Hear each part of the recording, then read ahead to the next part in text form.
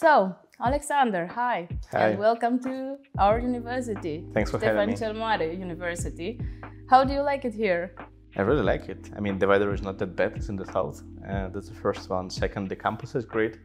And I've seen many awesome people around. So, thank you for joining us and thank you for accepting our invitation. And so, let's go to work, no? yeah. So, if it were to give a definition to research, when you were at the beginning of your work, what would it be? And how would you define research now, after you published numerous articles and made the academic world richer? Okay, I would not name it numerous, but I published a few. But anyway, I don't feel that my definition of research is changing like that much over time. In my non-textbook explanation, that is like finding some new information about the world around us, about, in my case, human health, and all of that in the way to help humans to overcome certain conditions or diseases, in my very applicable case. I think overall research is quite great and a huge topic to define that can be finding new insights about the world's functioning, about the nature. Maybe this is in a broad context, but it didn't really change through my work time. I kind of stick to this definition before. What age were you when you decided that you want to become a researcher? Tough to say. I mean, it was my third year of medical studies. So in Ukraine, we have the first 3 years like pre-medical topics like physiology, histology, pharmacology. And it was so fun. And I felt it's a very important topic and there are many unknown things. Mm-hmm. And around that, at that time I decided that, well, it might be worth to pursue this path, and eventually it led me here. So I would say around 10, 11 years ago. Oh, that's nice. Yeah. Okay, so you have like a decade of research work. Congratulations. It's a decade of inspiration to make research and a little bit less than half a decade, or no, actually half a decade of doing actual research work in a lab. Yeah. Okay, so how is innovation born? What do you think? And what is your motivation that keeps you doing the good job? Okay, so first of all, the innovation, I think, is a chaotic process. You cannot really push it. You cannot enforce people to innovation in something that is being born in like a free environment, very open environment when you can talk to other people, see what works, what doesn't, and experiment, like, the ground thing that we're all doing here and elsewhere. So I think innovation is being born when people recognizing some unmet need. Should it be a new type of drug, a new medical device or whatever, and they're trying to find or figure out a creative way to fill this need with something that nobody did before. Mm-hmm. In my case, innovation is something I can relate to in my publications, for example, in my studies. This is again some using of some computational algorithms or experiments that were not tried before, and some of them were successful, and this is how it brought me to some innovation in a new ways how to do things. Yeah, so in one of the approaches, for example, we used machine learning based on very simple laboratory-based parameters of patients with compensated cirrhosis to predict the portal pressure, an important clinical readout. And this is something nobody did before, or at least in the scale that we tried to do that. Perhaps it comes as close to the innovation question as that's possible. right. That's actually the definition of innovation. Thank you. So, what is the main reason you chose this domain and not something else? Right. So, as a medical doctor, I was really interested in doing research in a field applied to human health. Should it be molecular medicine or whatever? Right now, I would define probably my field as like systems biology, meaning that linking complex physiological molecular processes with each other, seeing like how they interact, interplay. What brought me here, I think, just my passion to find new things about human disease, about human health, and at a certain point try to find some better therapeutic options for patients. And that's why I'm here eventually.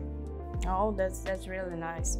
So how do you find Coach USV project, a new center that is financed by the National Recovery and Resilience Plan that comes to support the researchers and promote research through young students? Mm-hmm.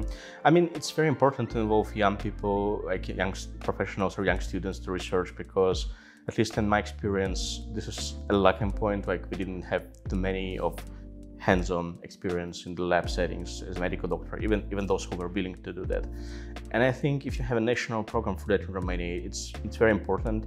And the more people who are interested in science are able to try themselves in this environment, the more good scientists you will eventually have, because they will find out, do they like it, do they not like it, and you know.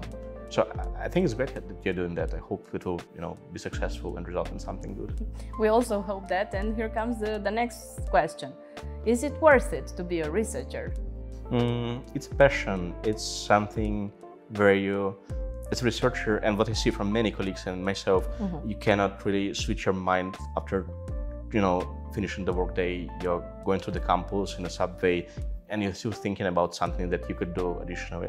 I think this is a way of living. Like all your life is linked to that. Not necessarily it's a good point, but you know, this is how it works. And this is why I think it happens. Yeah, and here comes the next question. How do you find the balance between the work you do and the free time, the hobbies, the family life? I'm not very good in finding this balance, and neither many of my colleagues, unfortunately, who I know. Like my hobbies, I believe in the past years become less and less priority. Even though I had some, my family supports me, so they understand that even though it's not the best balanced work in the world, it's still an important job, so they do their best. Yeah, and like work is everything else. Sometimes we have out of office Zoom calls because the project is important and we have to prepare something like emergently. Sometimes we have patient sample arriving in out of office hours. And in my case, one of my studies, for example, is in rare liver diseases, where you just cannot miss the opportunity because it's like so rare, and there might be a few hundreds of patients in whole Austria where I work.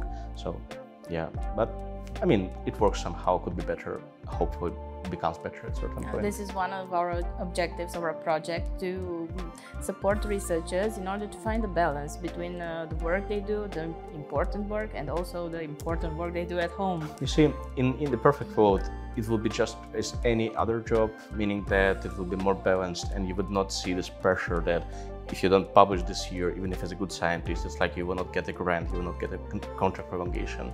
So a little bit more job security, maybe a revised approach for grant funding agencies, how they see the, you know, the potential of a research group can help here. Otherwise, the environment is quite hostile for this healthy balance, I would say. Yeah, they just want you to produce more and more and more. Publish or perish. Yeah, yeah, that's right. So please choose 1 or 2, 3 favorite studies, articles dear to you that you published, and explain them a little bit in a common language so that everybody can understand what is it you do. It's super simple because so far I have 2 papers I first authored and 1 more on the process ongoing. So the first one would be, which is close to my heart, is the study on the biomarkers of something which is called liver fibrosis. How it's been developed, how it's been regressed, and why it's important, because liver fibrosis is a condition, pathological condition occurring in a chronic liver disease when efficient regeneration is not anymore possible, and some damaging agents, let's say alcohol, hepatitis C virus, or hepatotoxic compounds, they damage the liver tissue, and because it's a chronic damage, it cannot be replaced or regenerated efficiently, being replaced by fibrosis. Now, it's sometimes very easy to find out that by taking a biopsy, so basically taking the invasive way of taking tissue from patients, studying that. And our idea was that there might be some genes which function we can study and see based on this gene function, maybe measuring that in a blood cells or wherever else, whether there is a fibrosis inside the liver, whether it's progressing, so meaning that the situation is worsening or improving, like patient in abstinence of alcohol or patient cured from hepatitis C. And this is the study where we've shown in several mouse models which gene markers associated with these conditions, progression and regression of the liver fibrosis. Eventually we came to human data and we confirmed which of the genes are also seem to be linked in a human setting. And what results have you got? So we got the number of genes which were not previously connected to these processes in humans and in animal models, but most importantly in humans, which function is directly linked to the progression and regression of fibrosis. Now, if we think about the next step, that would be making a prospective study with patients, for example, being treated from hepatitis C or from alcohol-related liver disease, and seeing whether these genes are really reflective of their dynamic processes. Yeah. As a side effect of this study, but an important one, we also found the genes which are regulating or linked to the portal pressure. So this is portal hypertension is an increased pressure in the important vessel called portal vein, which is a driver of all or many decompensation scenarios like varicose bleeding, ascites, which are life-threatening. And in this regard, I found the genes and described some of them for the first time linked to these changes in the portal pressure. Potentially, they can be biomarkers or perhaps therapeutic targets, but it requires more regulation. The second work I already briefly described, we used machine learning tools to use simple lab-based parameters that every general practitioner in the world can access, like bilirubin, platelets, a few more liver injury factors, bilirubin, and so on. We provided a calculator for physicians, so physicians can just impute these parameters, go to the website and see the results. And what the result is showing is the percentage or how possible is that the patient has significant portal hypertension or even worse portal hypertension. And this was innovative in a way that we used machine learning for that instead of just usual statistical tests. And we were among the first ones to do that and publish this. And again, because of the accessibility, by this January, 15,000 unique users used our calculator based on the website statistics. So people seem to use that, and it's something. Are they content with it? I mean, hard to say. I know that some of them are using the calculator in their own studies as perhaps an validation of their own models or in addition to them. But yeah, and also shown that it's actually the same good in our cohort in Vienna as the current golden standard for non-invasive diagnostic, like liver stiffness measurement with ultrasound. Similarly. So this was the second one. The third one is still being processed. I briefly talked about that at the school I'm attending right now here in Suceava. It's about rare liver disease called primary sclerosing cholangitis. And it seems that we are doing a great job so far showing which new molecular targets can be targeted in the cell communications in this disease. Because it's a rare disease, nobody really knew that much about how the cells behave in that disease. Maybe there are like specific disease-linked mechanisms involved, and it appears so. And like consequently, there was no efficient therapy for that. And we are, approaching to the step where we can show communities rather soon that here are the new molecular targets and here are the compounds act on these targets. So, these are the three works which are close to my heart, and I really enjoy. That's really important work that you do, and very interesting. Congratulations for everything that you do, and hope for the future to come up with more. Thank you. But keeping a balanced work life. I really wished. Okay, so how do you find Romanian research compared to Germany? Austria. So here I think I'm a little bit more knowledgeable than the average attendant of the school because I've been in Romania a few times already. For the first time in my life in Bucharest, actually for the research internship in the Bucharest Emergency Hospital, where we studied and did some molecular genetics, and then the Victor Babeș Institute for Genetics, where we also did a few experiments. And that was interesting because I've seen, compared to Ukraine, how much the institutions here are integrated in the EU funding programs. The researchers are mobile, they are exchanging with their colleagues, other researchers coming to Romania to work here. So this was something very interesting for me, and I noted that a few more times. Like the next time I visited Romania actually for bioinformatics training, because there was a strong community of bioinformaticians in Bucharest. They were using this in their research projects, in their companies, and they just shared this knowledge. So I think like Romania has great potential here, and it's something we Ukrainians can learn from, or maybe exchange with some ideas.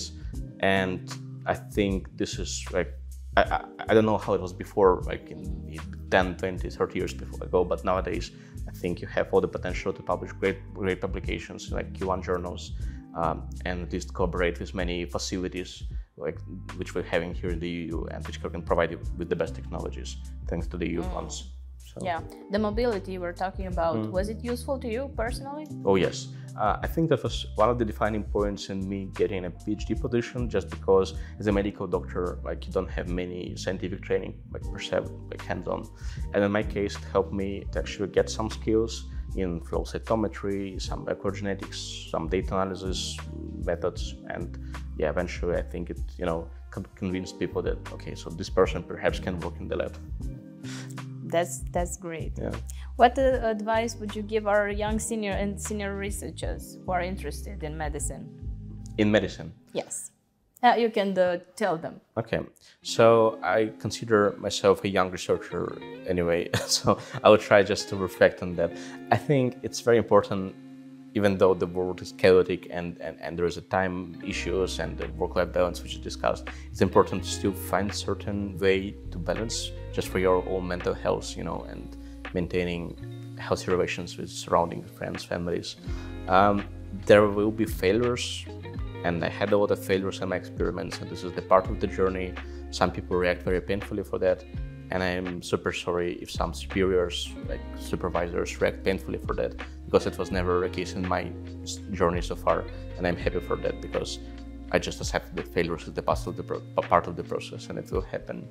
And for the senior researchers, not being senior myself, I can only think of some wishes and communication experience. I think it's being able to see others not as units in your department or a lab, but real human beings with their interest, really investing in their training and supervision and sharing the knowledge without any prejudice or thinking that they are not as good because it's obvious you're senior. They are never as good when they're junior researchers. Yeah, that's my idea. Thank you. What are your plans concerning your research and the collaboration with Ștefan cel Mare University? So far, actually, that's a very question I was thinking about. Perhaps in my own research, it's on the concluding stage right now, so I'm finishing my PhD. Mm-hmm. There is not much place to collaborate in these specific projects I'm working on. But also being a founding member of the Ukrainian bioinformatics community, which is called Genomics UA, we see that here in this university there's a very potent computational cluster infrastructure, and it seems like willing to share the resources for contributions in scientific projects. And this is something, for example, we don't have in Ukraine, and we would be happy to collaborate on that and see maybe how we can perform some computational analysis together. Also for educational part, because it's always a great part of the process to involve some junior researchers so they see how it works in real life. This is one of them. Second, the overall quality of the lectures was impressive, and I see that the university tries to attract such events as the school this year, so I can totally imagine that there will be a possibility for us to discuss some specific scientific ideas and maybe apply for common grants, something like that. So that would be great, having you here and to collaborate with you. Yeah same. And that's all for now. Thank you very much for your time. I know time is really short. Yeah. Thanks for having me. And we hope to see you again. Hopefully I'll be here soon again. Thank you. Thank you.